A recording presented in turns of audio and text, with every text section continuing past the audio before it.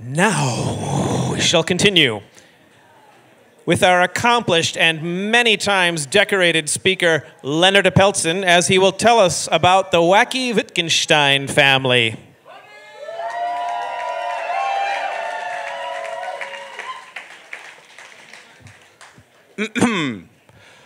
Friends, this is Ludwig Wittgenstein, arguably the most influential philosopher of the 20th century.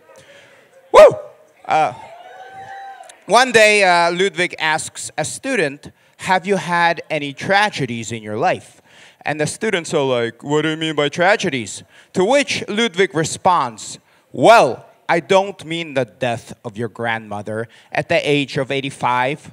I mean suicides, madness, quarrels." Now, Ludwig was obviously talking about his own family, the Wittgensteins, 8 wealthy Viennese siblings who were all incredibly brilliant and incredibly troubled. Many were doomed to an early grave. The patriarch of the family was Karl Wittgenstein.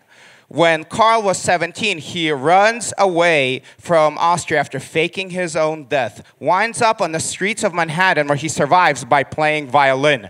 30 years later, he is one of the richest men in Vienna. He built this huge business empire through business know-how, moxie, and by taking a lot of really stupid risks that all paid off. During those years, he married Leopoldine, a wealthy heiress with a nervous, anxious temperament. The day of their wedding, Karl is pissed at the carriage driver for driving too slowly, so he punches through the carriage window, sending glass and blood flying everywhere. Not off to a great start.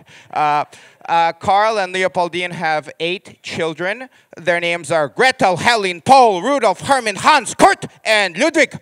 The children grew up in this opulent palace in Vienna that was visited by some of the most creative minds in that city during that era. Brahms would come by to play piano. Gustav Klimt would stop on by to paint portraits. Here is Klimt's portrait of Gretel Wittgenstein, which he hated.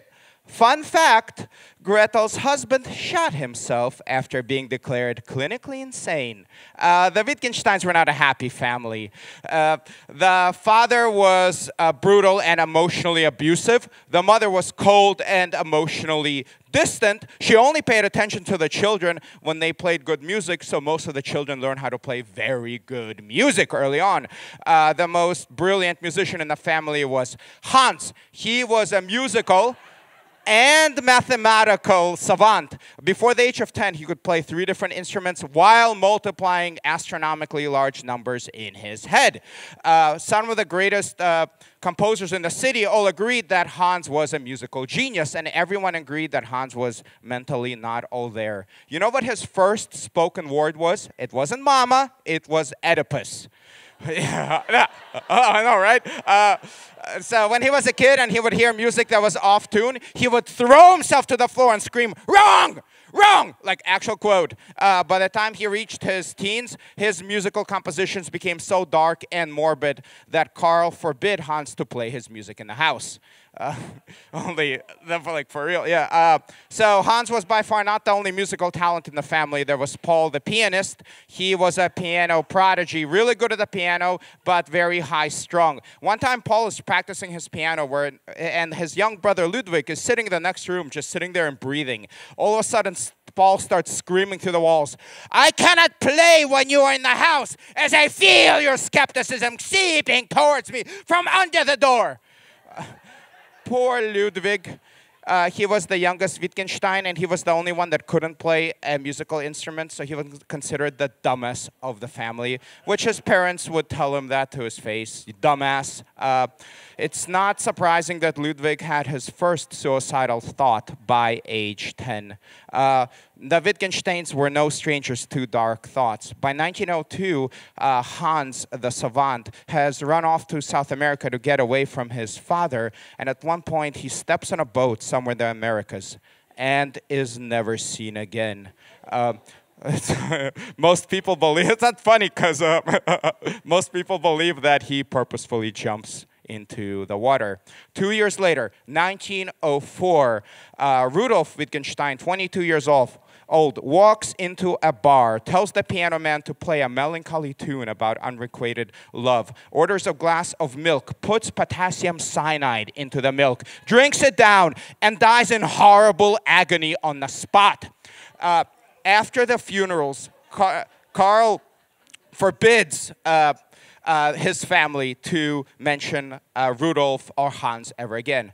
Around this time, young Ludwig goes off to study with this man, Bertrand Russell, a really great philosopher and mathematician. Russell writes in his letters that Ludwig is an absolute genius, but he's seriously concerned for the young man's mental well-being.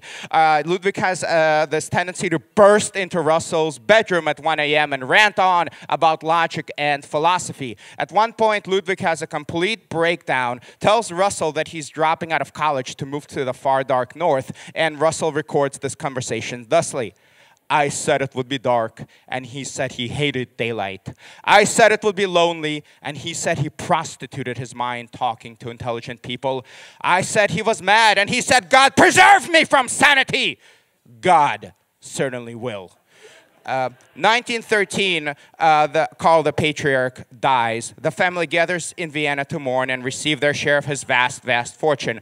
The family reunion is short-lived. 1 year later, the Archduke Ferdinand is assassinated. And the remaining 3 Wittgenstein brothers, Paul, Kurt, and Ludwig, head off to war. August 1914, second week of the war, Paul the pianist is on the Eastern Front when he's struck by a bullet. He comes out of a painful delirium 24 hours later, and he's on a Russian prison train heading towards Siberia. His right arm has been ripped off at the elbow.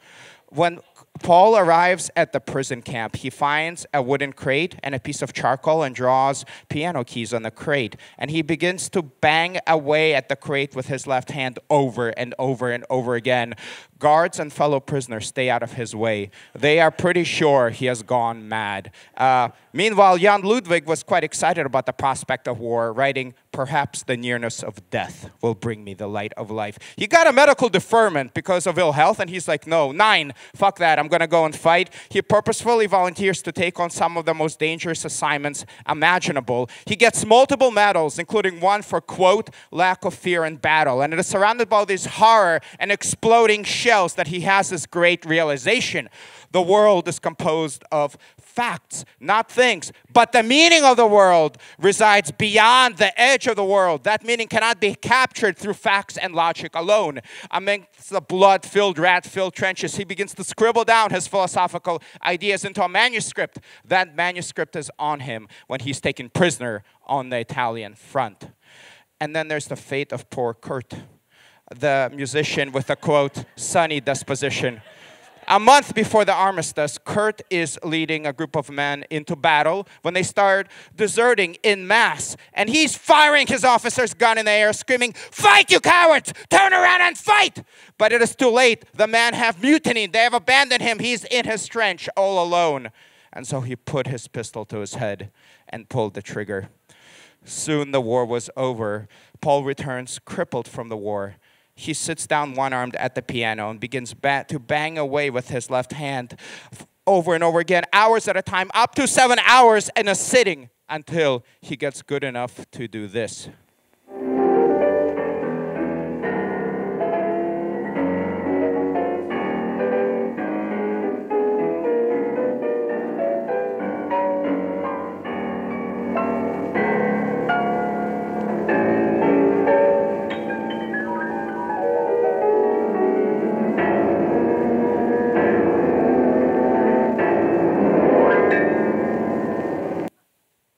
Paul went on to spend most of his share of the fortune paying some of the greatest composers of the era to come up with piano compositions that could only be played with his left hand, that only Paul could play. He toured. He actually forbid other musicians. He had copyright on the shit, so no other musician was allowed to play his music. And he got to tour all of the US and Americas. He became known as the greatest one-handed pianist of all time. Meantime, Ludwig also comes back from the war with his great philosophical masterpiece, the Tractatus Logico Philosophicus, which he publishes in 1901. Yeah, no, remain silent. Yeah, you guys get it. Philosophy joke, ask me later. So, according to this manuscript, there are some the great philosophical truths cannot be grasped through philosophical logical language, and therefore all of philosophy is bullshit and doesn't matter. Wittgenstein proved this philosophically, and he considers all of philosophy to be solved because none of it matters. At this point, he solved all philosophy. He has nothing else left to live for. So he heads out into the beautiful Austrian Alps, and amongst the beauty and the grandeur, he intends to end his own life. But the last minute, he changes his mind. No! There has been too much death. It's time to rebuild and live on. Ludwig goes on to give away his share of the family fortune. He bums around Europe for about a decade, eventually settling in Cambridge, where he produces some seminal works on the philosophy of language and cognition, none of which would be published in his lifetime. The surviving Wittgenstein siblings did not get along. Ludwig told Paul that his one-armed piano playing was shit, and Paul told Ludwig that his philosophy was nonsensical gobbledygook. The siblings squabbled. They stopped speaking to each other. At the start of World War II, they're scattered across all of Europe. The Nazis seized most of their fortune. Their palace in Vienna is bombed by Allied bombers, and eventually the Wittgensteins vanish. The family disappears, and now that all that is left is some brilliant philosophy, some scraps of beautiful music, and a legacy of tragedy and wasted potential.